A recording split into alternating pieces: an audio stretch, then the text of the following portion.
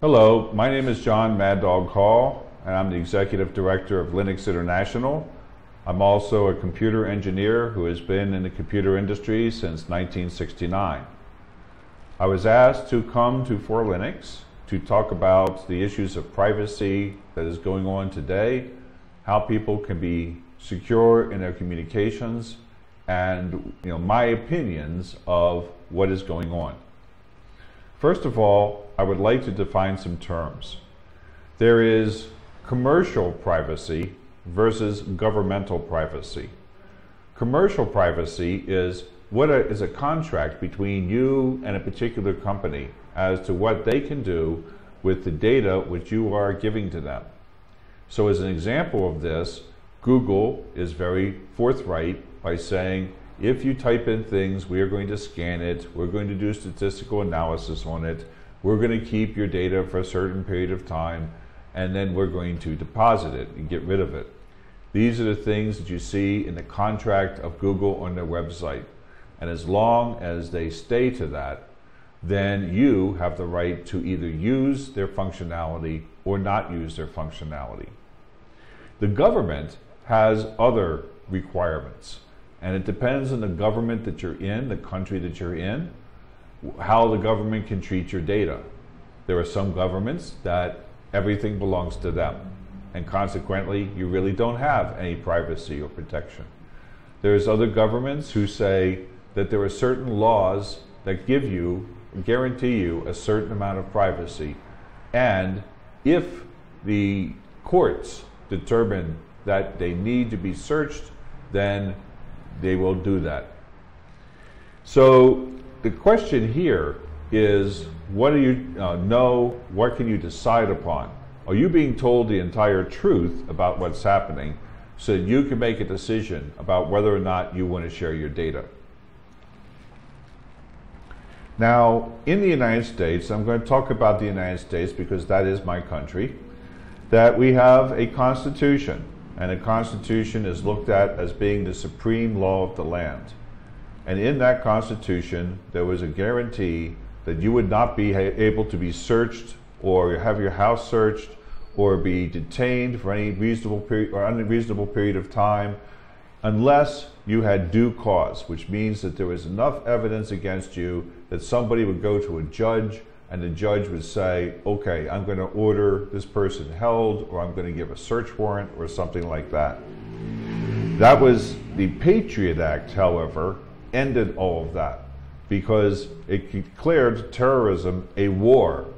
And then we went into the Articles of War, which can take away certain of these rights for a certain period of time. Whether or not you agree with that, that is the case. And under the Patriot Act, these laws were changed dramatically into the point where the steps necessary to be able to search people's houses, to be able to search their data, were reduced dramatically. And greater strength was given to a lot of agencies to be able to sift through data, to look at data, if they suspected that a terrorist activity was going to be happening. However, I want people to realize and remember that for a long time, we have never really been private. If you have credit cards, that the credit card companies can take that data, they know what you bought, where you bought it, they know what time you bought it, and they know everything about the purchase. They could literally trace you as you go using your credit card from place to place. This is why a lot of people only pay cash for a lot of things, because they don't want to have that trace put on them. Private investigators going out and being hired by somebody to follow somebody else or to investigate something else. Of course, they can't go in and search your house without the same type of search warrant, but they're invading your privacy in a lot of cases. Today, with the internet, we're probably less safe than ever in a lot of different ways. The internet can be used as a tool which trades information and makes life better. On the other hand, it can be used as a means of communication for, invading countries or terrorist attacks or things like that. Now, a lot of the internet is controlled by the United States. Some of the agencies that are involved with giving names and numbers and setting up routers and things like that are under United States control, and they are United States organizations. A lot of the companies that people use, Google, Facebook, eBay, a lot of them are based in the United States. A lot of the software companies like Microsoft, Red Hat Software, a lot of other different companies are United States based. And even though Red Hat is free and open source software, if you go to their site, they will tell you that they cannot sell services in certain countries such as Cuba, Iran, because these countries are looked at as being enemies of the United States. And so you can see that even with free and open source software, there are certain things that people can't do because they are United States companies. Likewise, there's a certain amount of outsourcing that's being done. So even though you think you're using a service that's in your country, it could actually be produced some other place and under the laws of that country. So if your support line is in India, or if your support line is in China, then the people there are under Chinese law and Indian law. And the amount of information you give to them, the programs you're using and things like that, can be taken by the Chinese and Indian government. There are embargoes that come about from different countries. I mentioned Cuba before. The United States has had an embargo against Cuba for over 40 years. And if you are a country that is using software, you have to give thought to whether or not you can support yourself with your software needs if some other country was to create an embargo against you. Let's talk a little bit, and I'm not blaming these companies. Believe me, this is not a blame game. Okay, blame game. Okay, Microsoft and Oracle. I'm going to use those as an example. They are both loyal U.S. companies. They are, the main bulk of their corporate staff lives in the United States, and they are loyal U.S. citizens. And they create these things called binary blobs. Binary programs, you can't see the source code.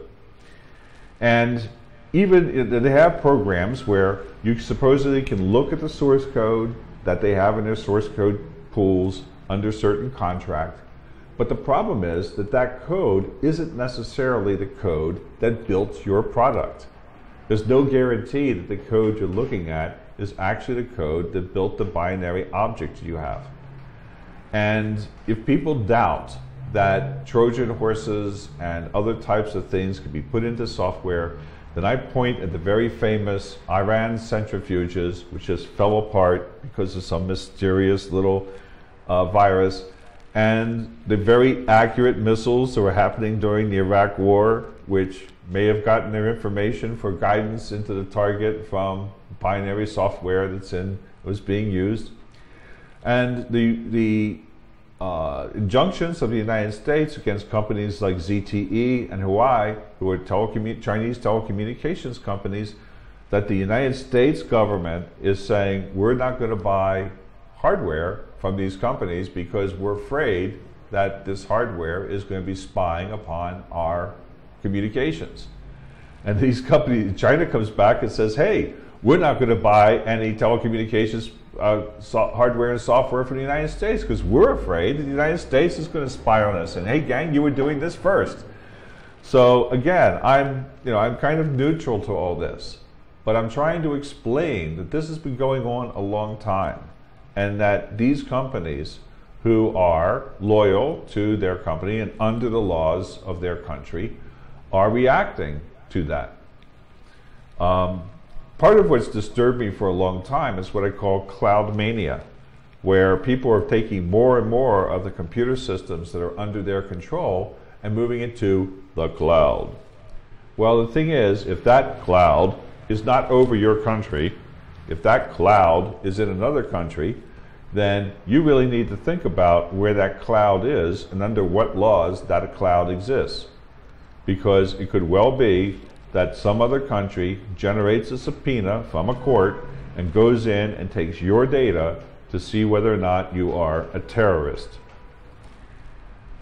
Recently, of course, in the news has been Snowden, who has shown a lot of things that the NSA has been doing.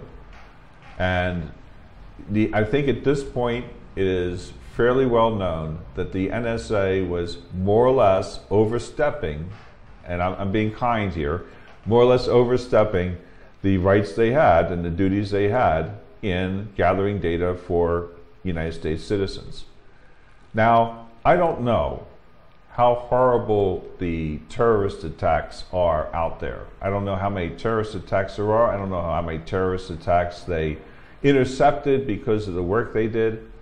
But there always has to be the question of whether or not you're going to give away your freedoms because you're afraid of terrorists. As a lot of people point out, you know, there's more people every day killed in automobile accidents in the United States than have been killed in all of the combined terrorist attacks throughout history. So, you know, what do you give up when this type of thing happens?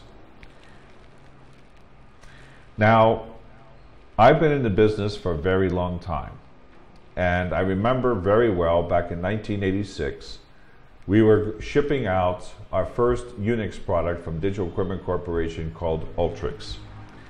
And when we started to manufacture it, we sent it to our export department, and the export department asked us famous words, "Does this have any encryption software in it?" And we said, yes, it does. The method of protecting passwords uses encryption. But it's only a one-way encryption. You can't de-encrypt it even if you know the password, you know, the password. You can't. And the thing that's encrypted is always the same. So what's happening is you encrypt the password and it compares the encrypted passwords, and if they match, then you're okay. Well, that wasn't good enough. And so we had to create a special export package for this.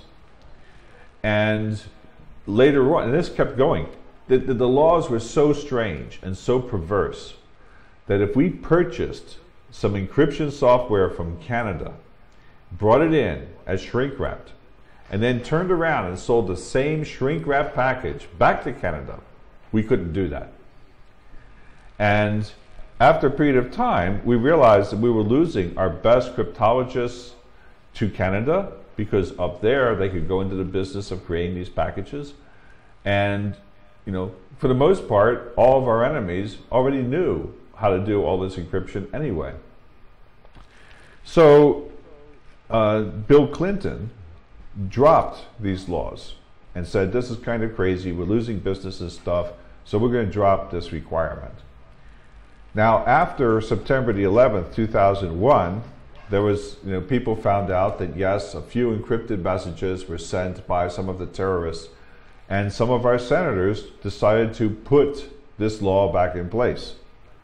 And I had to write a 4-page letter to one of them stating how encryption was the basis of authentication, and that if we block encryption and don't share it with at least our allies, then they will not be able to authenticate that messages were coming from us. And I can't sit here and say that my letter changed the course of that history, but the congressman never put his bill into place. So this brings us down to something that happened to me recently. On the bottom of my business card, I have my PGP key. PGP is pretty good privacy.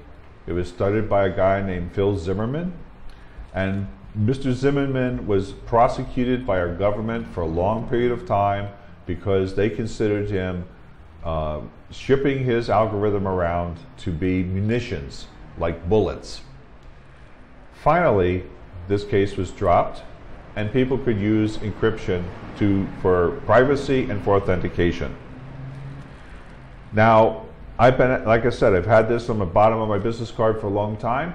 I handed this business card to a very young programmer, geek, and he looked at that and said, "What is that?" And that to me is disturbing. I mean, I don't care that he doesn't use it himself. I don't care that, whether he uses it or not. But the fact he didn't even know what it was is disturbing to me.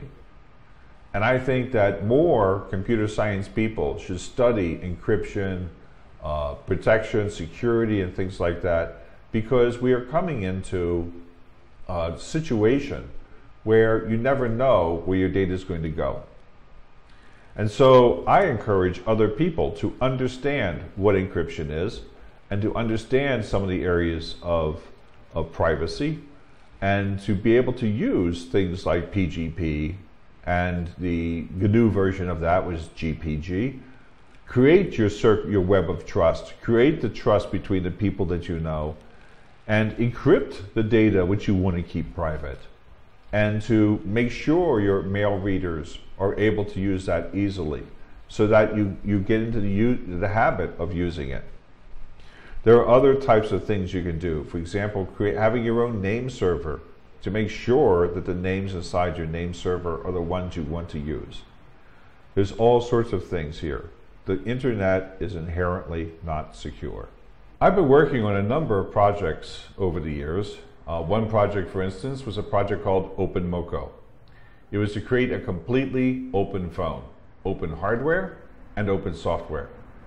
The open software would allow you to change the software to put any operating system you wanted on it.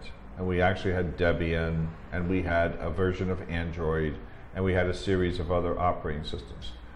But the other thing was the open hardware, because a lot of times in current hardware, whether it be a phone or a desktop, even though you may be running Linux, free software on it, the BIOS is closed and proprietary. Or you have a video driver that's closed and proprietary. And any one of these could have a binary blob in it, which is a Trojan horse, which is actually communicating information back to some entity. I'm not saying that that is the case, but I am saying it's a possibility. And unless you can build your entire operating system and your BIOS and your video from source code that you have inspected, you have no way of proving that this is not happening. It's also the issue of your carriers, your telephone companies. They too are under the laws of your country or some other's country. And phones that use GSM typically have binary blobs in them to control the phone, to control the modem. And they use encryption to encrypt the messages, but this encryption is weak. It's easily broken. So all of these are things that could create the ability of somebody else to intercept your data and to be able to use it. So what we really need are completely open systems. Open systems where every single piece of them is inspectable. Not that you would do it, but the very fact that it could be done would deter a lot of people from doing it. So once again, my name is John Maddog Hall. My message to you now is that, is it possible for people to intercept what we do on the internet and listen to us? Yes. Is it something which can be easily fixed? Not really.